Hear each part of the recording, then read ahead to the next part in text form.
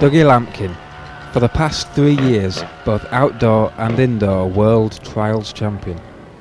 Probably the most skilled motorcyclist in the world today, as this discipline requires the rider to tackle frightening obstacles but demands that he keeps his feet off the floor. You practice filming me. Look at that! It's not tear though, is it? Nothing your mum can't fix. You're still getting through us, Johnny, don't worry. The huge rocks and variable skies of Addingham Moorside are very familiar to Dougie. Just across the road from his Silsden home, this is his practice ground. He shall next be competing in Sheffield as he brings in the new year by beginning the defence of his indoor world crown.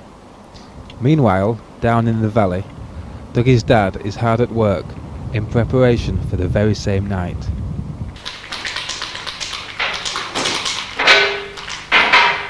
This year, which is our 5th year, I've been spending 5 months building, designing, and also we've had quite a lot of sections made outside this year. We've had outside contractors making the castor oil bottles.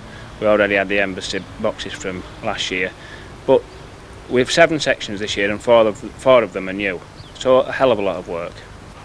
My job is to organise the riders, who I all know personally, make the sections and make sure that the sections are cleanable on the night. Very, very difficult, but if everybody fired the first the first step of a section that we had spent 2 months building, it wouldn't be very good for the 8,000 people watching. Arthur Lampkin now well in the lead. Study his determination and masterly control. Alan Lampkin, a good fast climb. And the next brother along the line of champions, Martin. World Trials champion in 1975, Dougie's dad was a real star. The subsequent emergence of Dougie as champion himself was almost inevitable. And the balance of a tightrope walker and muscles of steel. And this is another of John Lampkin's nephews, young Dougie Lampkin, who's 15 from just north of Birmingham, or Keighley in West Yorkshire, whichever is the nearer. And he's ridden that very nicely. Yeah, it's a good start, you know, just got to hope it carries on. Next year moving on to the adult ranks. We all better watch out. Hopefully in the World Championship I'll be inside the top 10 and hopefully just carry on how I'm going with the British Championship. I would like Dougie Lampkin please to step up and receive his award. Dougie Lampkin.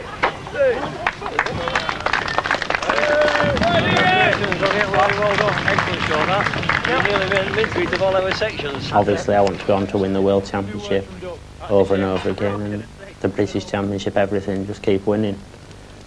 But I mean, it's hard to live up to, but it's like I'll just give it 100% for as long as I can. When Dougie won his first World Championship event in Horton Towers in '94 near Manchester, I mean, I think that was very, very special for Dougie and for all of his team.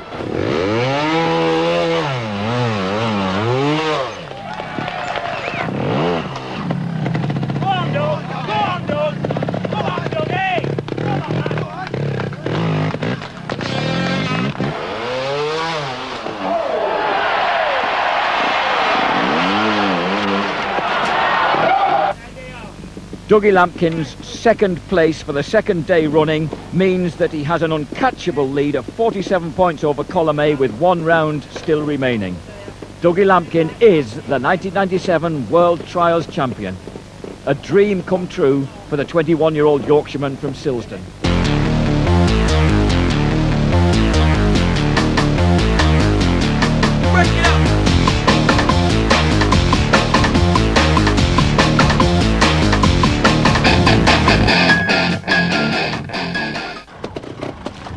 Last year, Dougie made it a hat-trick of double championship wins.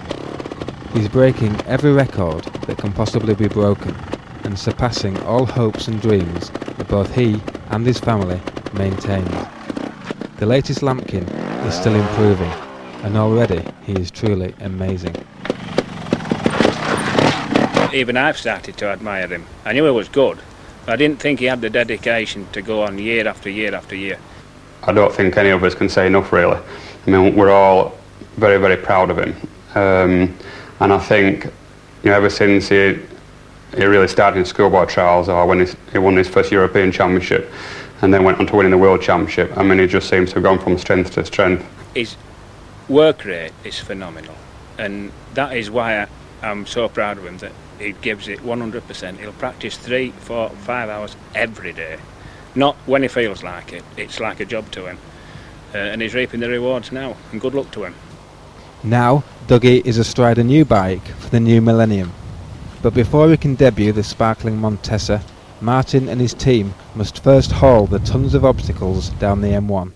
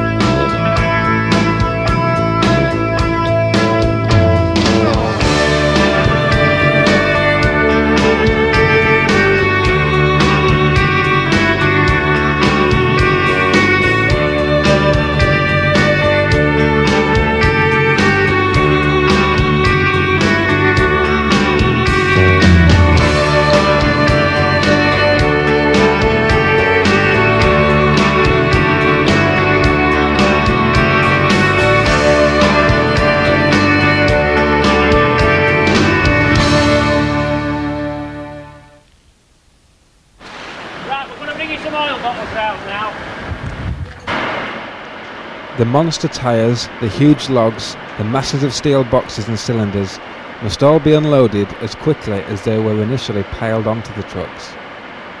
Just 2 days to prepare the arena, and it's intricate work. The sections to the ordinary person maybe don't look so special, but everything's measured very, very closely. We know the exact width that a bike will go on, the wheelbase, the height of a step that they'll go up, what they'll span, how far they'll jump, and everything has to be taken into consideration. It isn't a matter of getting a load of old rubbish like you can see in this yard and sticking it together. Everything is finely tuned months before we get there. But does Martin not feel to be designing some kind of motorsport death trap? Yes, there is a great deal of danger in the sections, there's no doubt about it. Unfortunately, one of the Japanese riders last year broke his wrists in my event, something I'm not happy about at all, but there are quite a few injuries in indoor trials, and it's something that the riders know before they start. They all inspect the sections, and if there's something they're not happy about, we are quite prepared to change it. But it's just one of those things that you can fall off a bus and break your leg. Unfortunately, he did it on some of my sections. Amid the chaos, Dougie finds time to relax and evaluate the task ahead. Yeah, it's definitely one of the biggest of the year. It's obviously the first round of the World Championship. It's the first one in a new season. Everybody's been training hard over the winter, and this is where it all happens, really. So it's certainly an advantage if we get off to a good start. I haven't had too long to get used to my new bike, but I'm hopeful that I can have a good result in Sheffield and hopefully win.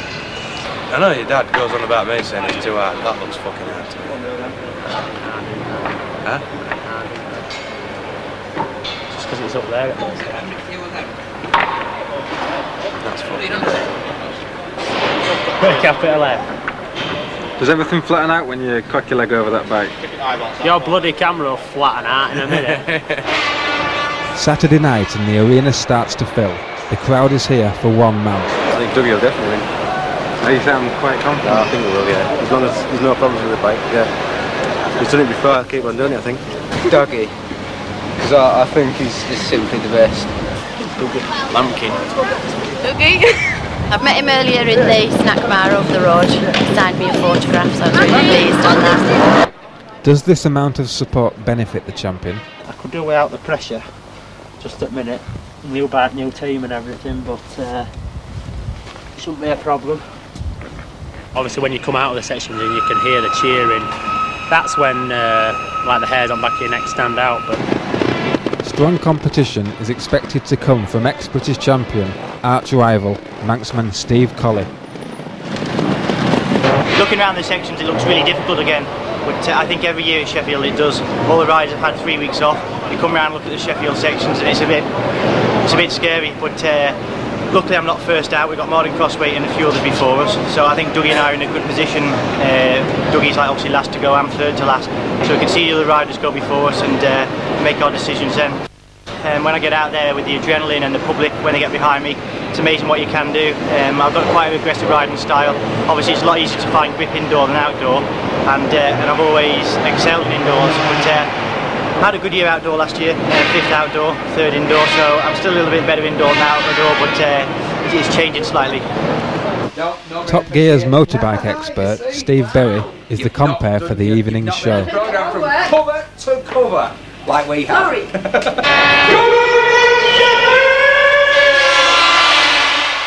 The fans are noisy and excited. Once Dougie makes his flamboyant entrance, we're ready for the real action to commence.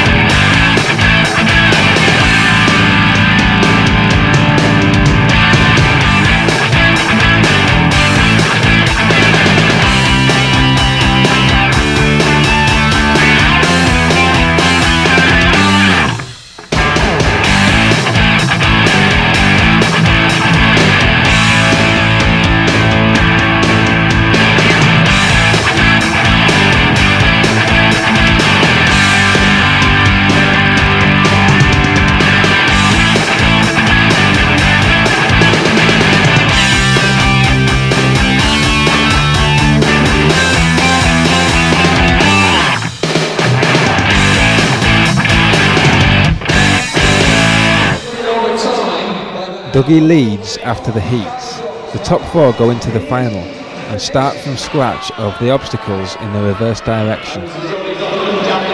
Colley starts very well, just a single mark behind Dougie. Graham Jarvis and Spanish ace Mark Colom both struggle on the descent and lose touch with the leaders. To the crowd's delight, Dougie, determined as ever, follows Colley and also cleans the tough cigarette packets.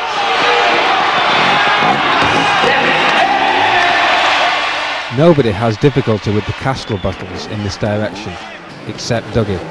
As the big screen shows, Doug lost his balance at the summit and surrendered his lead to Colley. In a very tricky deciding section, Colley hands Dougie an opportunity to regain the lead.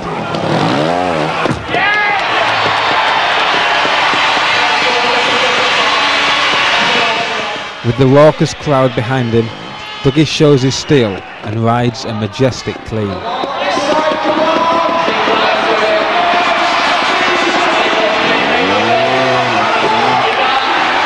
He only needs to finish second in a 2-man race to once again be crowned the King of Sheffield and the master of his sport.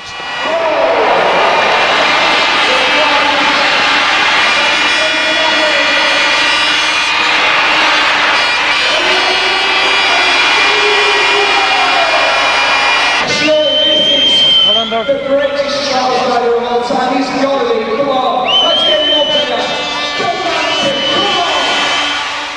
The 1990s saw Dougie grow from a promising schoolboy into a champion who dominates his sport at the highest level.